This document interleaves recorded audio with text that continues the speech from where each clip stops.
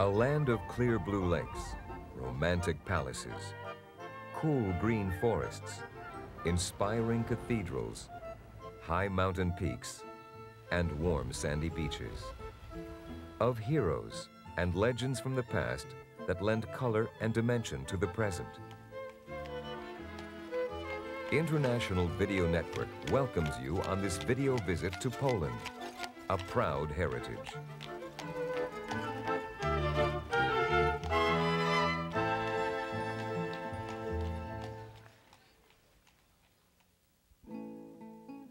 Poland owes much of its heritage to its geography. The events that shape the history also shape the borders. Situated in Central Europe, Poland is bordered by the Baltic Sea on the north, the Soviet Union to the east, Czechoslovakia to the south, and the German Democratic Republic to the west. Through centuries and countless wars, Poland's boundaries have expanded and contracted many times. They even disappeared altogether during one bleak period. It's a bit ironic that today they're about the same as they were 800 years ago. Over 37 million people live within these borders, and of those, 1.6 million live in the capital city of Warsaw.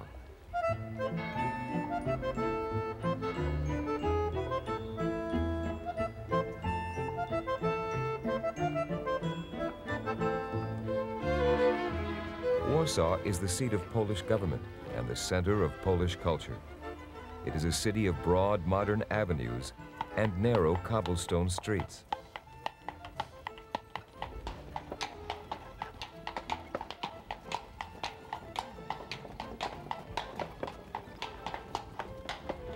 It has been called the Paris of the East, the invincible city, and the city of peace.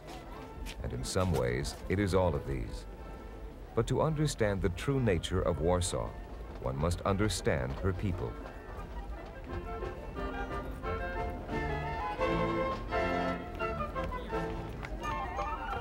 Although over half of her citizens were born after the Second World War, all Warsawians, as they're called, take great pride in their city's rich history.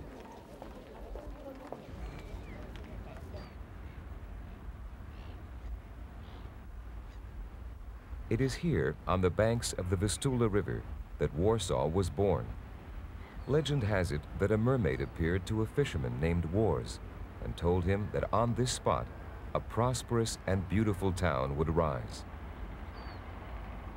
Today, this symbol of Warsaw, the siren with sword and shield, guards the city, an embodiment of the city's motto, defying the storm. On August 1st, 1944, after nearly 5 years of Nazi occupation, the people of Warsaw began a valiant resistance against their oppressors. For 63 days and nights, they managed to fight tanks and bombs with rifles and pistols. Hitler, outraged at this attempt, ordered the complete destruction of the city. Demolition squads went to work dynamiting and burning everything in sight. When the liberating armies marched into Warsaw in 1945, they found an empty city of smoking, smoldering ruins. The survivors, a mere 1/3 of the pre-war population, had been forced out of the city by the Nazis.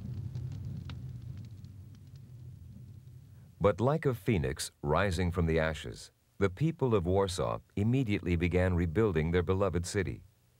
Eager to recreate everything exactly as it was, survivors pulled out old photographs and blueprints.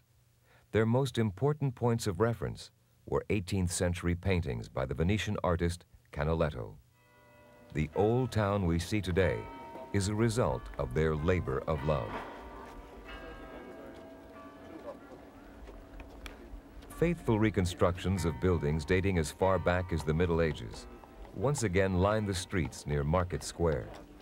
As in the old days, this is still the social center of town, with families and friends strolling the cobblestone streets, and artists and musicians adding colorful sights and sounds to life in the city.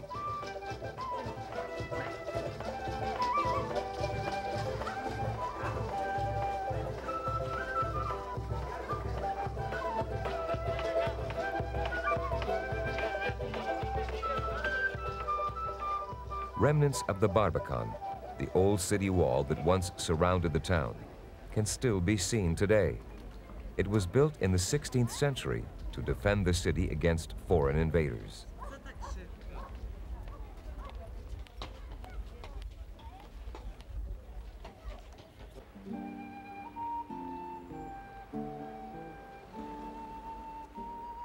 At the edge of Old Town in Castle Square is Warsaw's oldest monument, the statue of King Sigmund III Vasa, at the top of a tall and slender column.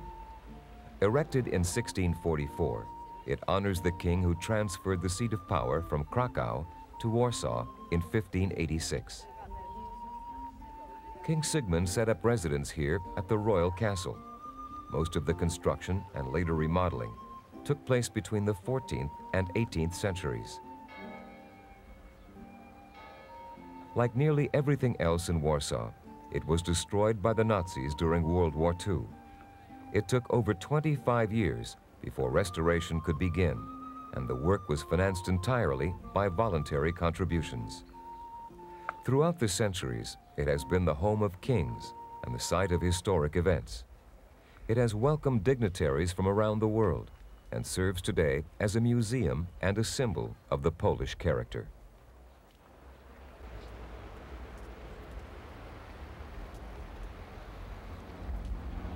Castle Square marks the beginning of the Royal Route, one of Warsaw's major avenues, lined with palaces, embassies, churches, and museums. Also located along this route is Warsaw University, the alma mater of Frédéric Chopin, Tadeusz Kościuszko, and Madame Curie.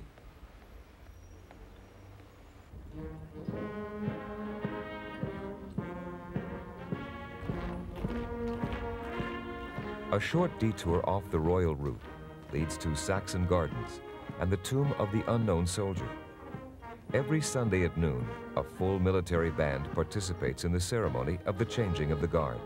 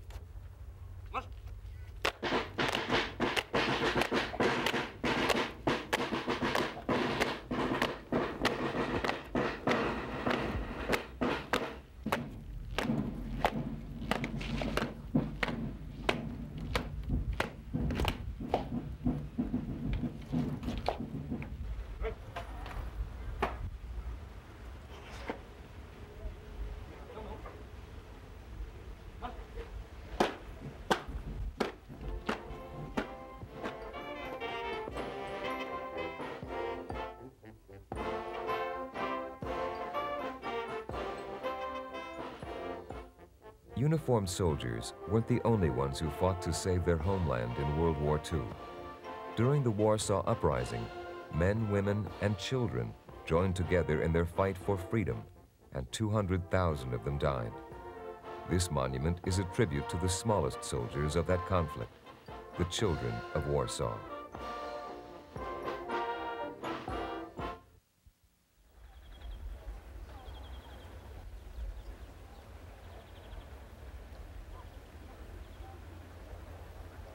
Today, children in Warsaw have the opportunity to do what children should do, like spend a Sunday in the park with the family. Łazienki Park is Warsaw's favorite spot for families, and also the site of the lovely palace on the lake. This 18th century palace was the summer home for Stanislaw August Poniatowski, last of the Polish kings. It was built and decorated by Poland's finest artists of the period, and is recognized as one of the best examples of Polish neoclassical architecture.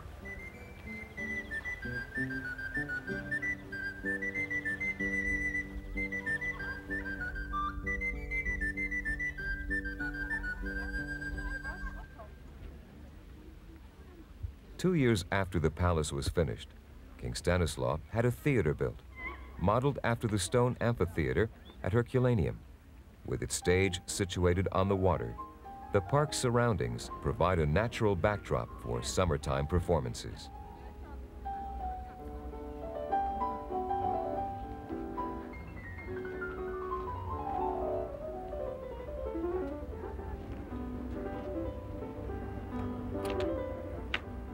A short stroll across the grounds and through the gardens leads to the monument dedicated to the famous Polish-born composer, Frédéric Chopin. On summer Sunday afternoons, Chopin's romantic music floats through the air as piano recitals are given near his statue.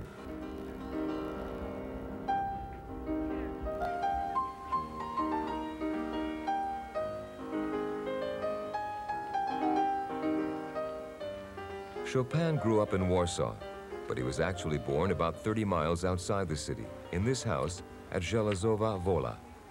Often in the summertime, he would come back to spend his holidays here.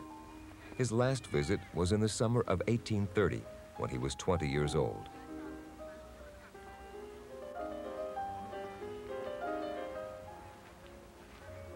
His home is now a museum, and each year from June to September, the best pianists in the world come here to play his music.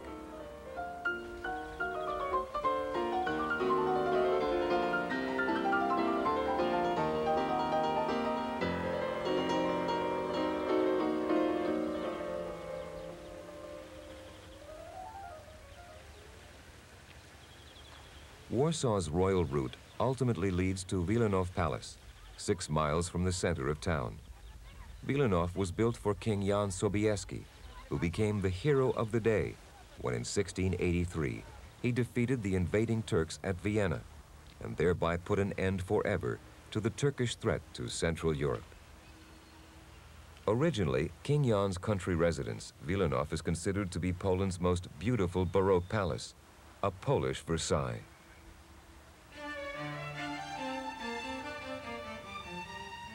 Subsequent owners in following centuries added their own touches with gardens, statues, and additional rooms. But reminders of Sobieski and his great victory can still be seen today.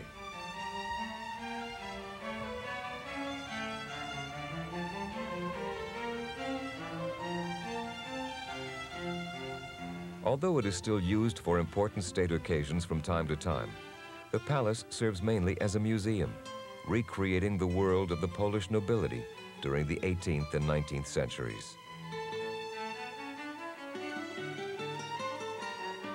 King Jan wanted to encourage native artists and craftsmen, so he authorized a royal studio where they could work. Of course, that also provided him with the skilled labor he needed to decorate his palace.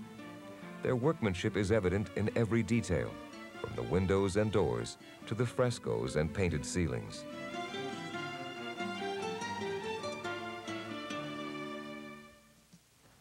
But homes for former kings and quaint medieval squares aren't the only things Warsaw has to offer. Dominating the skyline is the city's tallest building, the Palace of Culture and Science. Built in 1955, its many statues represent the Russian working man, a fitting theme considering it was a gift from the Soviet Union.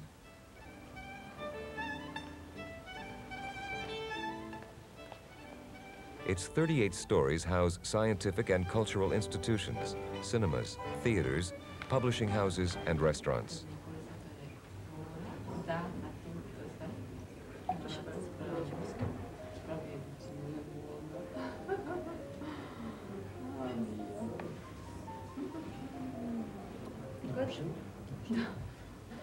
Restaurants in Warsaw, as in all of Poland, are known for their well-prepared, authentic, and inexpensive cuisine. The helpings are plentiful, and the ingredients hearty and filling. Definitely not the country for dieters, Poland offers its visitors a taste of traditional old-world cooking and contemporary specialties.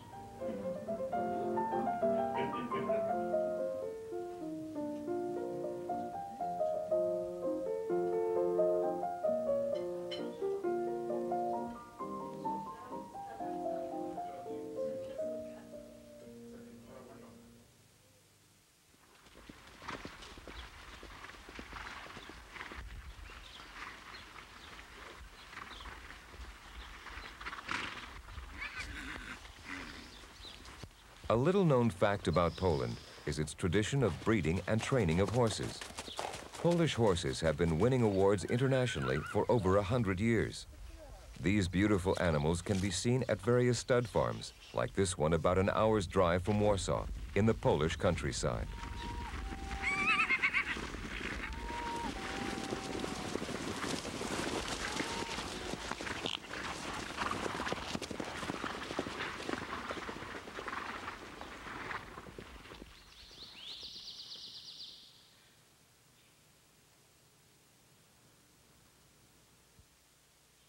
A quarter of Poland's surface is covered by woodlands. In the east, near the Soviet border, is the largest and last primeval forest in Central Europe, Bialowieza. Bialowieza Forest encompasses 250,000 acres, and while most of it lies within the Soviet Union, Poland has turned her part into a national park.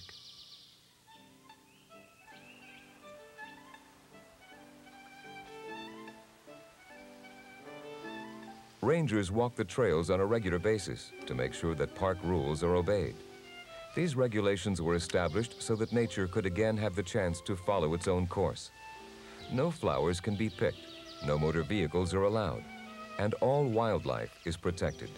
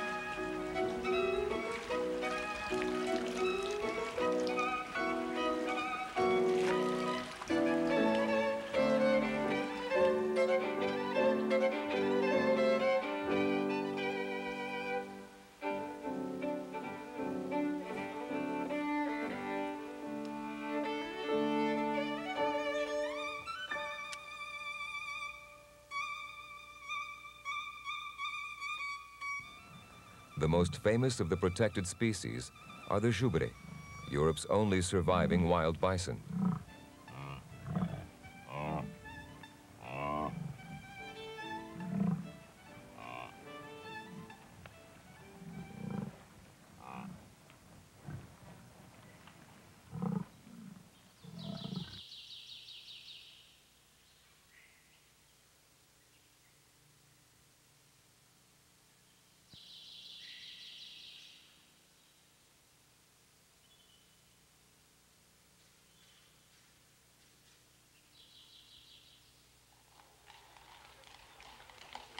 A 4-hour excursion by horse-drawn cart is the best way to see the park. And although visitors will find a hotel and a tourist hostel nearby, accommodations are limited.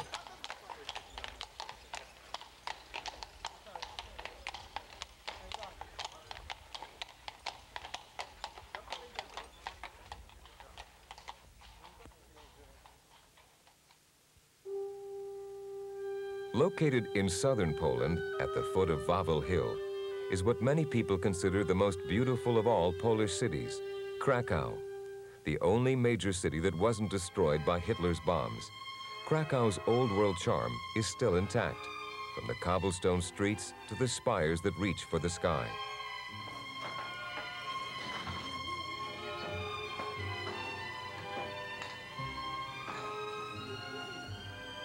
It was the capital of Poland for over 3 centuries, and home of Polish kings until the end of the 1500s. During this period, Cracow was known throughout Europe as a center of art and culture.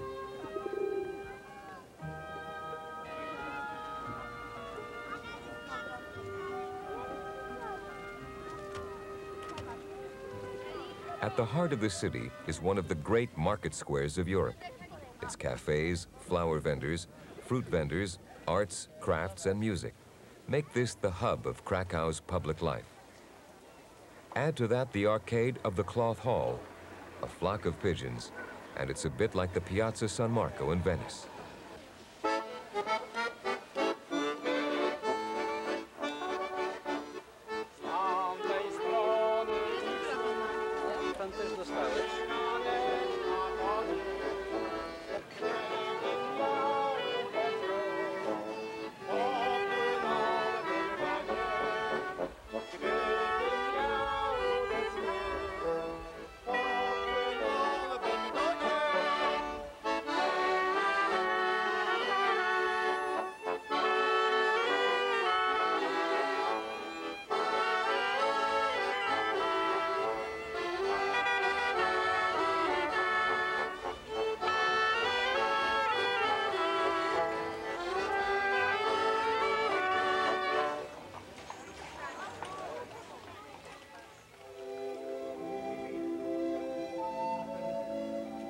An Italian influence is also apparent in the city's royal residence, Wawel Castle.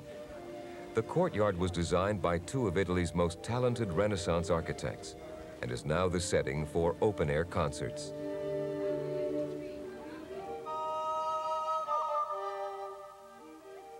"71 of the interior rooms have been restored and exhibit exquisite pieces of art.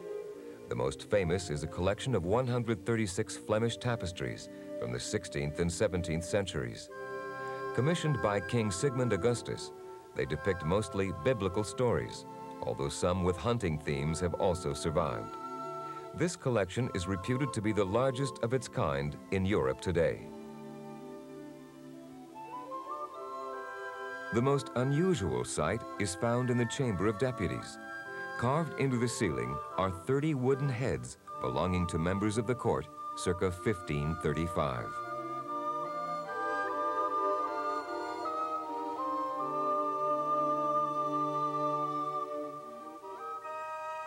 In the royal treasury room, the jagged sword used in the coronation of all Polish kings is on display, as well as silver plates, jeweled goblets, knightly armor, and royal robes.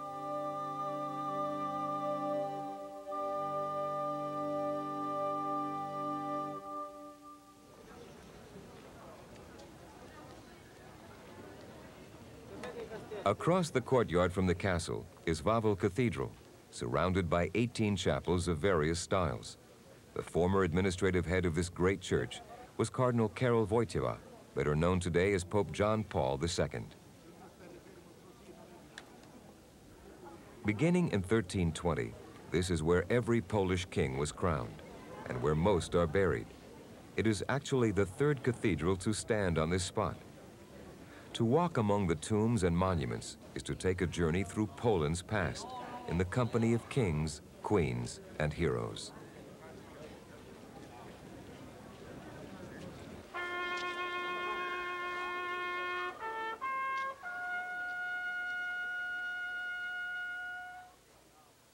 One of Cracow's favorite heroes was an ordinary watchman in the tower of St. Mary's Church back in 1241.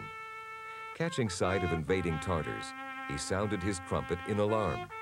Suddenly, in mid-tune, an enemy arrow pierced his throat, thus making him immortal. To this day, his haunting melody is repeated every hour on the hour and broadcast every day at noon on Polish radio, always ending on the very same note as it did that day long ago.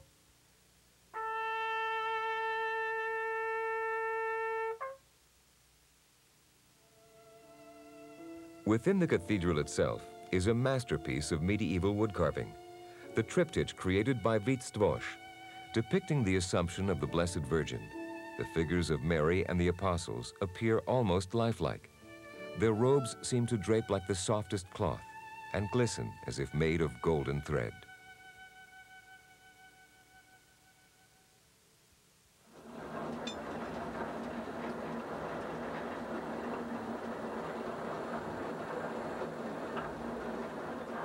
Just outside of Cracow is a salt mine which dates back nearly 1,000 years. The largest mine of its kind in Europe, it is still being worked today. Reaching down 9 levels and a depth of over 1/2 mile, the total length of its galleries exceeds 90 miles. Although most of the mine is undergoing restoration for the next few years, one chamber at 735 feet below ground remains unchanged.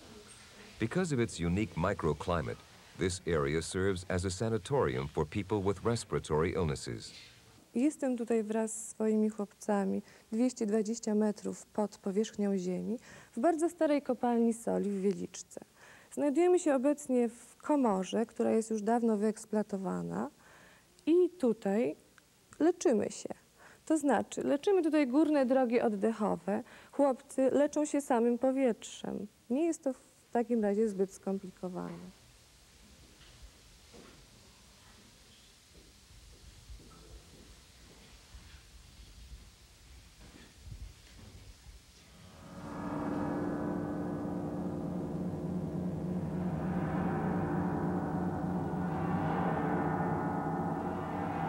Not far from Cracow is the little town of Auschwitz. Once a pleasant village set among hills and woods, it came to the world's attention after World War II under its German name, Auschwitz. Auschwitz, the name itself almost sounds like someone crying in pain. It was the largest of Hitler's death camps, designed to exterminate 15,000 people a day.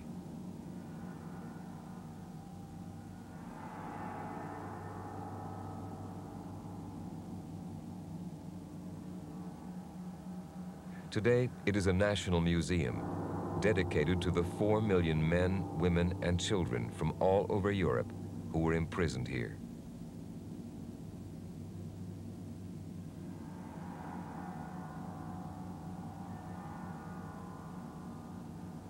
To visit the camp is to be deeply affected by the horrors committed against humanity. Gas chambers, crematoria, firing squads. This camp alone was responsible for the deaths of 3 million people. A tour of Auschwitz is not a pleasure trip. Yet nearly everyone who has ever been here agrees that it should be seen, just to make sure that nothing like it is ever allowed to happen again.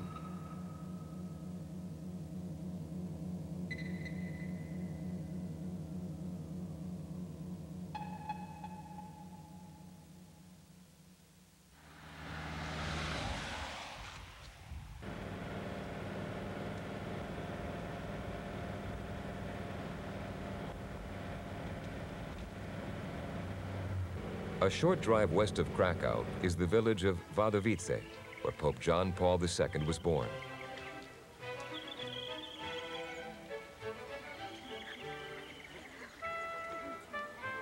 In the town market square stands a church that was built in the 15th century, while nearby is the former home of the Pope, now a museum devoted to his life and work. Pope John Paul II was born Karol Wojtyła in 1920. As a boy, he read philosophy, wrote poetry, and played soccer. During World War II, he joined the underground and fought against the Nazis. After the war, he was ordained as a priest, and in 1978 became the first Pole ever to be chosen as Pope.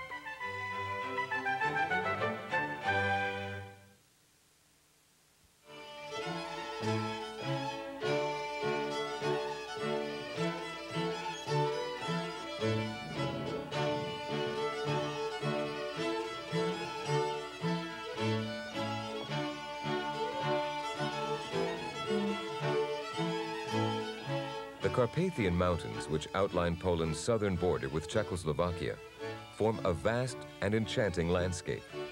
The highest peaks are the Tatras, where steep granite walls rise above thick pine forests and fertile valleys.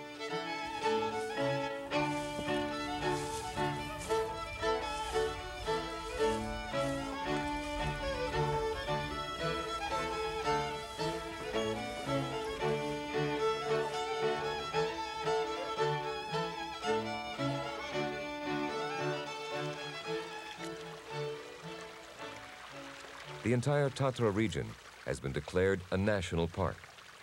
Within its protective confines, there is an abundance of natural beauty waiting to be explored.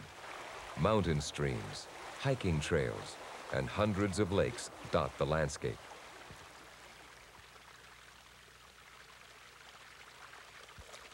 The largest lake is Morskie Oko, surrounded by rugged peaks.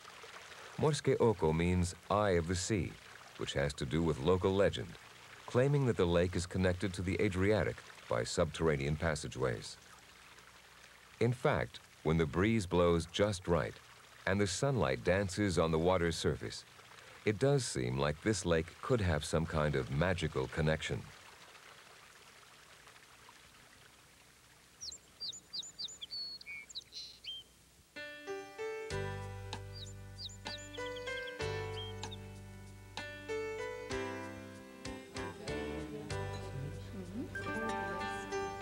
Drawn by the fresh mountain air and unique scenery, many travelers from neighboring countries come here to visit. In fact, the border runs right along the top of the Tatra range. Northern slopes are Polish, southern ones are Czechoslovakian.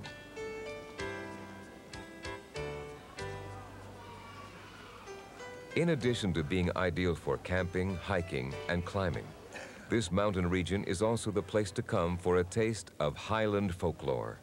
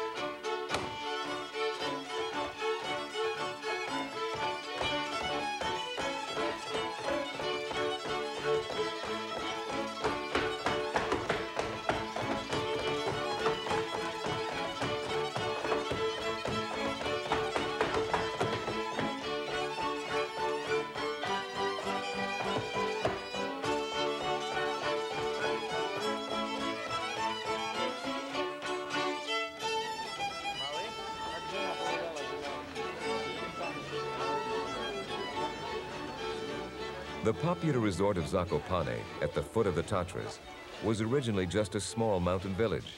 Nowadays, it welcomes more than 2.5 million visitors a year.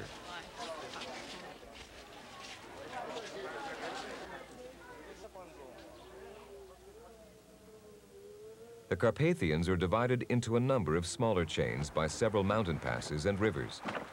The dramatic Dunajec River gorge, cutting its way through the Pianinės, is a spectacular example of this. A raft trip down the river provides a unique way to enjoy the scenery.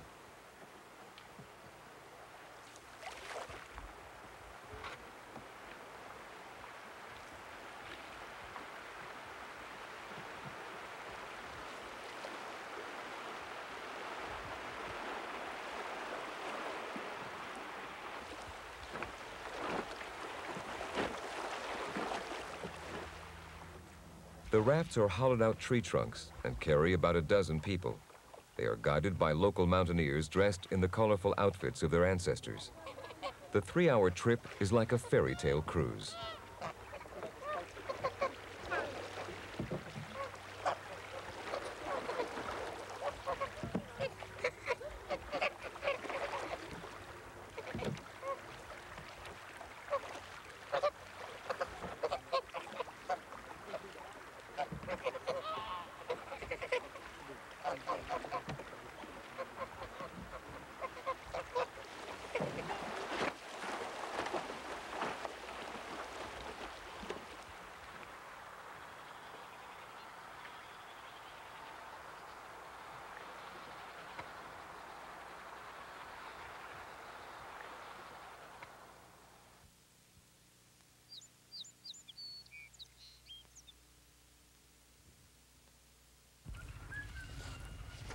Rural areas are home to about 1/3 of the Polish people.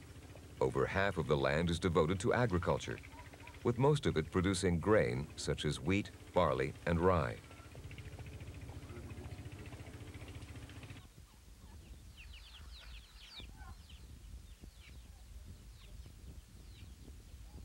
"75% of the farms in Poland are privately owned, like this one at the foot of the Tatras. This region is considered to have the best farmland in the country. Sołeczek ja mam, tylko że na podwórku to ja...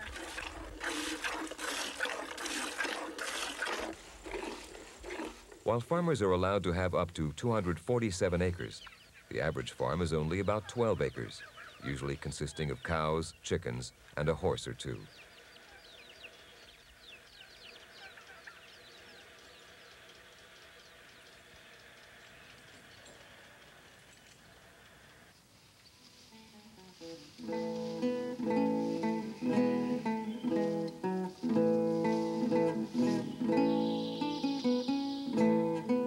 World War II wasn't the first time that foreign invaders have forced themselves upon the Polish people. Defending her land and her way of life from invading armies has been a recurring theme throughout Polish history. These ruins are a testament to that legacy.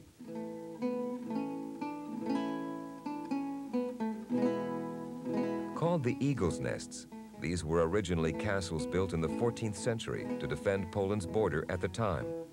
Along the Eagle's Nest Trail are 14 medieval fortresses, beginning near Cracow and ending in Częstochowa.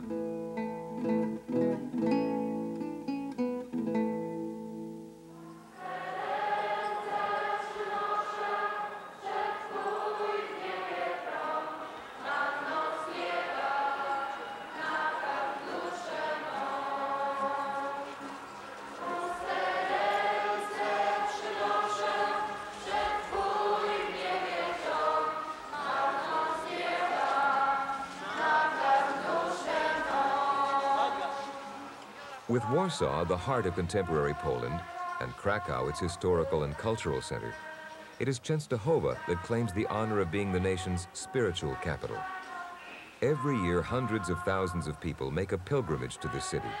Their destination is the church and monastery of the Pauline Fathers, founded in 1382 on Bright Hill. It is also the home of Poland's most sacred icon, the Black Madonna.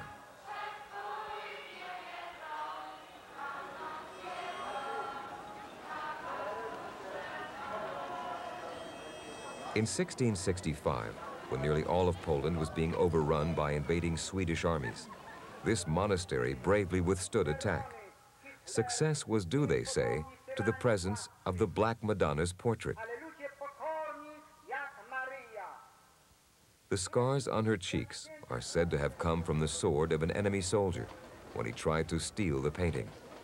Legend says that when he couldn't move it, he slashed the face, and blood then trickled down from the wounds.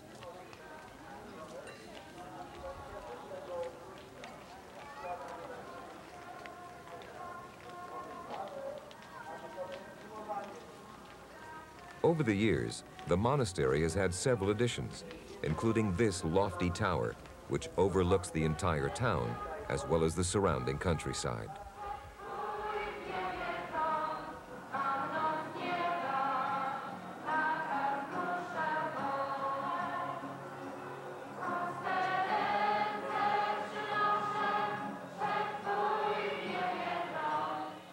Assumption Day in August welcomes the largest crowds of the year. Many of the pilgrims make the journey entirely on foot, sometimes traveling as long as 9 days. With 95% of Poland's population Roman Catholic, it ranks as one of the nation's most popular ceremonies.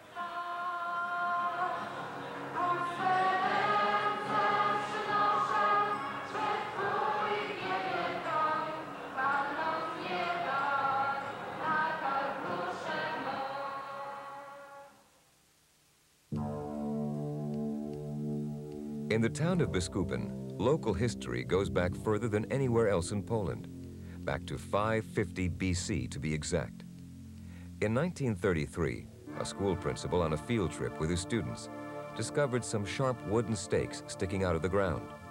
This led to an archaeological excavation that eventually uncovered a fortified island settlement over 2,500 years old.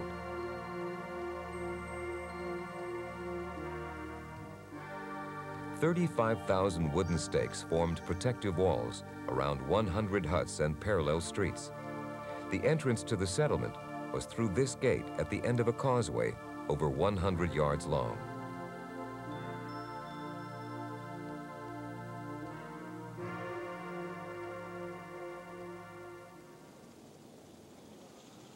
Here in the town of Gniezno, over 1,000 years ago, King Mieszko became the first ruler of Poland.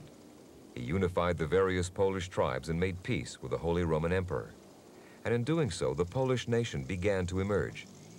Gniezno was the new nation's very first capital.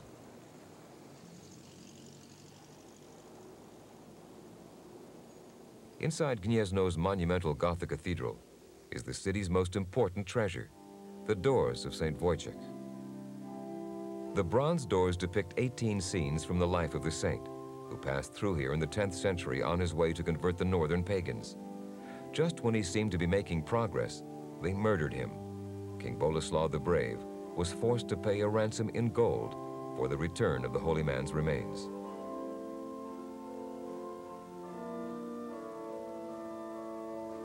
St. Wojciech's final resting place is here above the high altar of the cathedral in a splendid silver reliquary.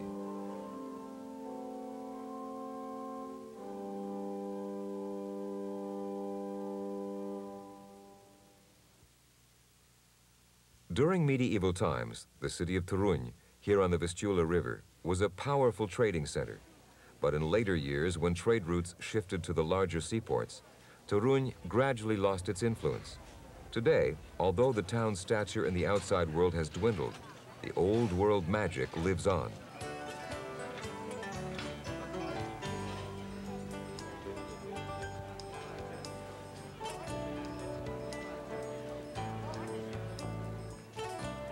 The Gothic town hall and its red brick tower stand high above their surroundings, living images of the 14th century.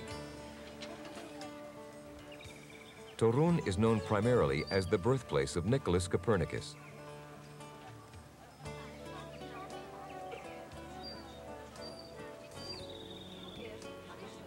The great astronomer was born in this house in 1473, which is now a museum.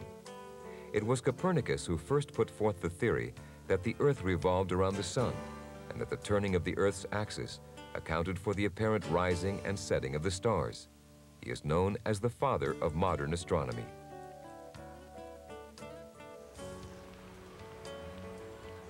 The University of Toruń has been named in honor of the prominent astronomer. Toruń managed to avoid the destruction that was inflicted on most of Poland during World War II. These 14th century town walls most likely had no part in defending it, but somehow the town does feel like it is blessed with a protective shell, as if time marching onward has decided to bypass this little town on the Vistula.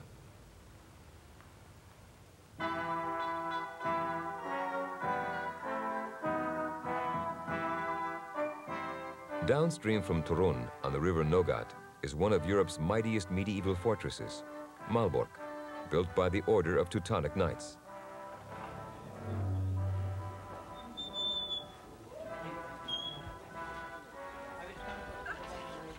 For 150 years, this powerful group ruled over northern Poland. Castles built to defend their conquered territory were once scattered all the way from Prussia to Transylvania. Malbork was the strongest fortress in this chain. In 1410, Poland joined forces with Lithuania to fight back against the Teutonic Order. At the historic Battle of Grunwald, Poland won a great victory, and the Teutonic Knights were eventually driven from the land. A tour through Malbork explores cobblestone passageways, quiet courtyards, and vast feasting halls, ramparts and chapels and dungeons.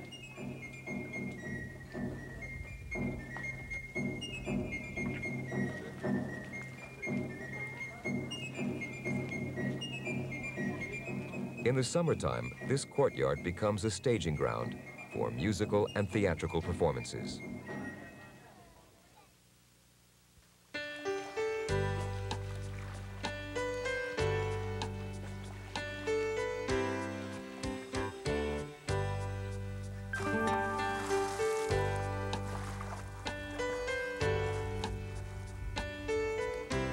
Getting away to the unspoiled wilderness of the Lake Country is how many Polish families choose to spend their holidays. Covering the country's northeast corner are thousands of lakes, carved and filled by a retreating glacier eons ago. They vary in size from tiny little pools to the largest lake in Poland, Lake Śniardwy. 50 square miles of water and constant breezes make this lake a sailor's paradise.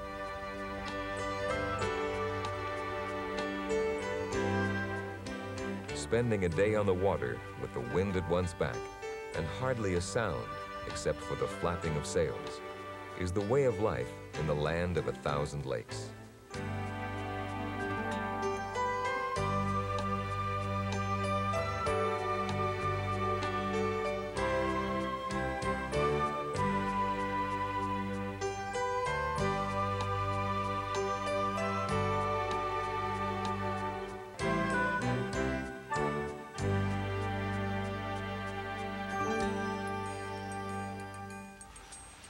Another popular vacation spot is the Baltic coast. sandy beaches, mild weather, and fashionable resorts have been drawing people here for over 100 years.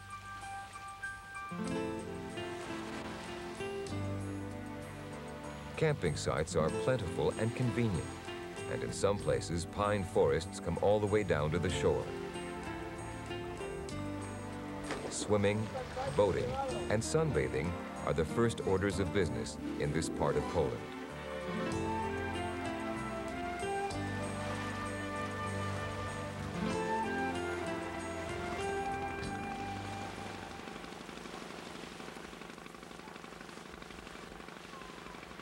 Small ships run up and down the coast, stopping at various points of interest. Statki nasze, które pływają tu po wodach zatoki, są oblegane, mają liczną frekwencję. Zawsze bardzo chętnie i bardzo serdecznie zapraszamy wszystkich turystów, zarówno z kraju, jak i z zagranicy. Stanowi to naprawdę niezapomniane wrażenie. Most of the population along here live in one of the three sister cities, Gdansk, Gdynia, and Sopot.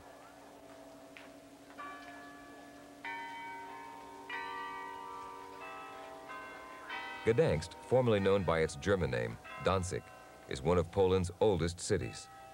Throughout its turbulent history, it has been ruled in turn by Germans, Prussians, and Poles.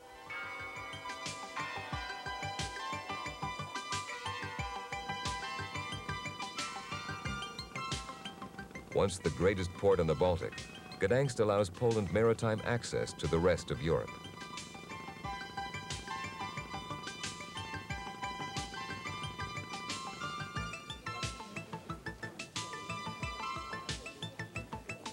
It was during the period between 1454 and 1793 that the city enjoyed its greatest prosperity. Evidence of its role as a major European port during the Renaissance can be seen down every street, from the marketplaces to the churches to the rolls of the burgher houses.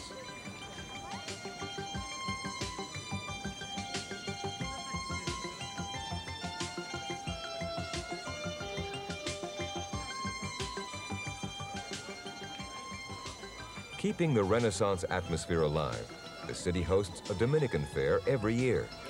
For 2 weeks in August, artists from all over Poland come here to display their work.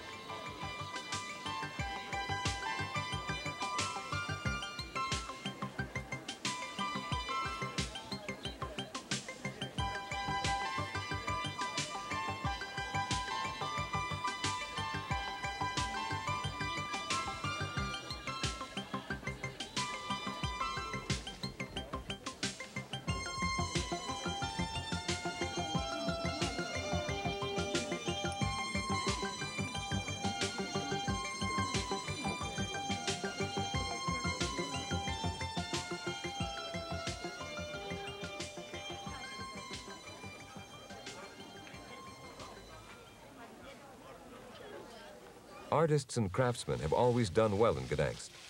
Beginning in the Middle Ages and on through the Renaissance, this elaborate artist's mansion was the meeting place for the Artisans Guild. Standing in front of the artist's mansion is the most famous fountain in all of Poland, the Neptune Fountain. Cast in 1615, this beautiful bronze sea god stands as a symbol of Gdansk and its connection with Neptune's kingdom.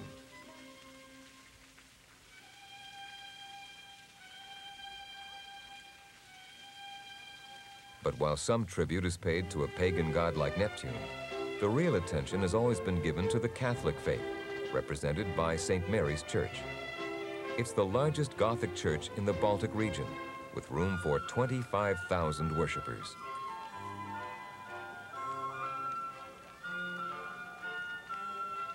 The church towers offer a panoramic view over all of Gdansk.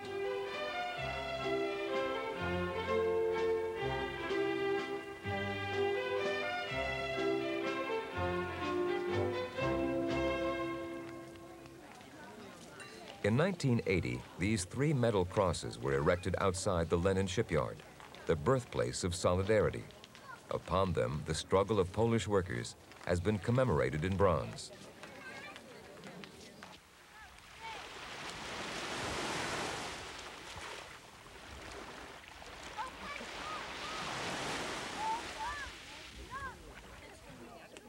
Around the corner from Gdansk is Sopot, which began as a spa in the 1600s.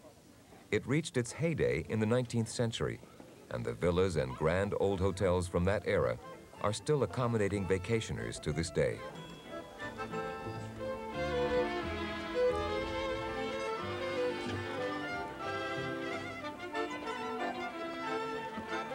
One of the best ways to pass a few lazy hours here is to stroll down the pier. It's as long as 6 football fields and makes a good spot to sunbathe or just watch the ships roll in.